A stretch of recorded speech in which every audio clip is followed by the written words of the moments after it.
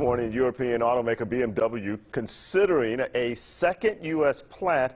That's according to our news partner, AL.com. Multiple sources report BMW CEO Harald Krüger is allegedly looking to build another plant because of the rise of the company's sales. BMW already has a U.S. vehicle assembly plant in South Carolina. The automaker is planning to open a factory in Mexico next year. So, Birmingham Mayor Randall Woodfin already trying to get the automaker's attention. Woodfin shared this screenshot to Instagram on Wednesday with the caption, quote, "Hey at BMW, Birmingham Motor Works sounds nice, doesn't it? Let's talk." No word on if he actually got the attention of BMW.